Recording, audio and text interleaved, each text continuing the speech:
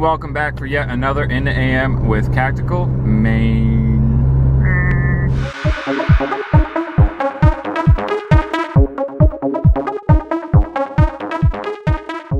Real quick, guys, I want to ask y'all, those of you who are interested in the car and in the progresses I'm making in doing up the car, modding the car, those of you that are interested in it, I'm thinking about doing a separate video, or not a separate video, a separate channel, or maybe going to my cactus channel, because I don't believe, hold on, turbo.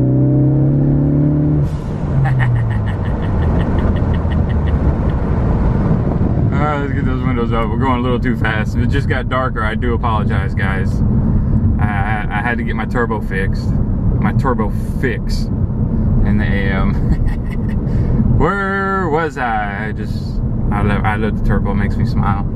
Those of you that are interested in the car, okay, I've been thinking about putting videos of my car on Cacticalmain. But the problem with that is my whole channel is restricted because I do guns. Guns are so scary. Yikes. Yeah, my whole channel is restricted because of scary guns. Guns are bad, right? Yeah. So I'm thinking about either starting another channel or putting it on my cactus channel on Cacticalmain. You guys let me know.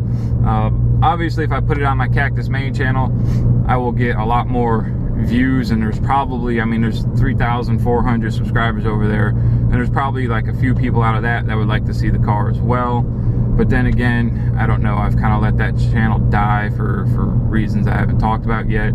Guys, let me know what you think, if I should create a whole new channel just for the car. And it's not going to be a whole bunch of videos, but I do got a lot of stuff coming in the mail for the car. So that wouldn't be for making money, because, you know, making money on YouTube's pretty much is gone. But I don't want my car videos being restricted because there's kids like my nephew. He's a little gearhead, but his parents restrict his YouTube, so I mean, he won't be able to see the videos just if I put it on Cacticalmain, because my channel's restricted, which that's really stupid, is it not? So that's why I'm thinking about doing a different channel or going to the cactus channel. You guys let me know down in the comments below, or shoot me a private message if you're not a comment leaver type person. I mean, I'm kind of the same way. I don't like leaving comments. Anywho, what is this morning's talk about? Your gun fucking sucks, and it will get you killed. How many people have heard this? It's been going through the interwebs non-stop. I mean, I even hear it in the local gun shops. Oh, it ain't got no dust cover, that'll get you killed. Oh, Lord of mercy. It's ridiculous. These people who, they just pick a certain gun and that's it. That's all they love. Glock fanboys, SIG fanboys, Smith fanboys, revolver fanboys, semi-automatic fanboys, 1911 fanboys, and that's it. And anything else will get you killed. Kel-Tec will get you killed.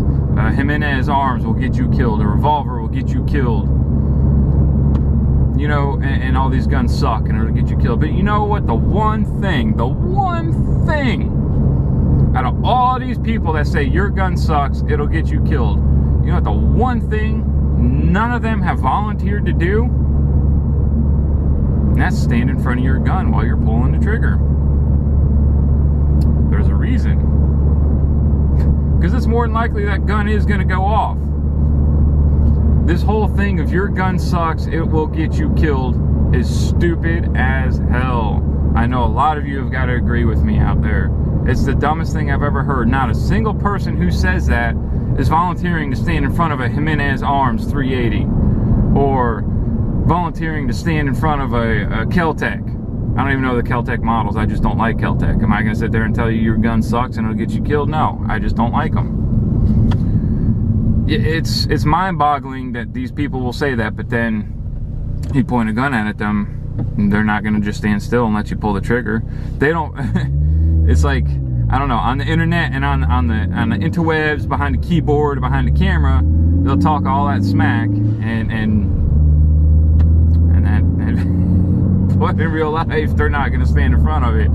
So why even bother? Just, you know, my look on it is, if you want one of the crappier quality firearms, do your due diligence, do your research, figure out that, okay, this firearm does have problems. It gets the first 2 rounds off. I mean, there's a trend that this firearm will get the first 2 rounds off, but there's a possibility the slide is going to jam, or I'm going to stovepipe, and I'm going to have to do some remedial action in a firefight.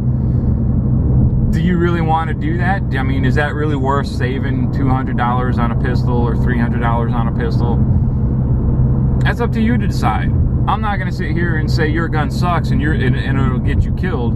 No, you are the responsible firearm owner. You're the responsible American that needs to do your due diligence and do your research and figure out what firearm best suits you. Who am I to say that your gun sucks and it's going to get you killed? Who is anybody to say your gun sucks and it's going to get you killed? In fact, I believe if you're one of the people that say your gun sucks and it's going to get you killed, you need to stand in front of that gun and prove a point. That's plain and simple. Leave the people alone. Some people really like Kel-Tecs. Some people swear by Jimenez. Lots of people, a good friend of mine swears by his High Point. Who am I to say that his gun sucks and it's going to get him killed? You know, I'll drive a Ford right now. I love my Ford Focus ST. I love it. I don't care if you tell me Ford sucks. I should have gotten a Jeep, or I should have done this, I should have done that. No, it's what I like. Getting into any car can get you killed. Oh, I don't know, guys. It's just a funny thing. There is just, like I said, do your research. Okay, if you have $250 to buy a gun, look at the guns. Go to the gun store. Look at the guns in that range. Look at the pistols in that range. Look at the rifles in that range. It's going to be a .22 rifle, most likely in that range. Just look at them, right? Write down all the ones that you're interested in, the calibers and all that, and then do some research. Get onto YouTubes. Don't watch the big gigantic channels, because they're going to show you a perfectly functioning gun, because most of them are paid to show you a perfectly functioning gun. I gotta put the window down a little bit. And do your research. And like I said earlier, if you're finding out that that gun on the 3rd round, every single time it's stovepiping or it's jamming up or something, you're gonna have to accept that if you want to buy that gun, or you go ahead and save up a little bit more money. Now, believe you me, I know how hard it is to save money, guys. It's extremely difficult to save money, especially nowadays. Everything just costs so much. The cost of living is through the roof, so I do understand it is extremely hard to save money. But if you can put away 50 bucks a paycheck, that's a lot. I know it is, but if you could put away 50 bucks for a paycheck, that's 1, 2, 3, 4, I don't know, 4.5 paychecks, and you're up in the, from the 250, you're up in the $500 range, and you get a good used Glock. Or, you know, not even a Glock, you can get a Smith & Wesson MP9. Heck, with the sales that they have at my local gun store, sometimes you can get them for like $350, full size. Or the MP9C compact, or the MP40, if that's what you choose. Which is definitely a more reliable firearm than like a Kel-Tec or Jimenez Arms or something like that. So just do the research, guys. Like I said, I'm not going to sit here and tell you your gun sucks. No. Nobody has the right to sit there and say your gun sucks. I mean, they're obviously going to do that, but they're also not going to stand in front of it while you pull that trigger until it goes click.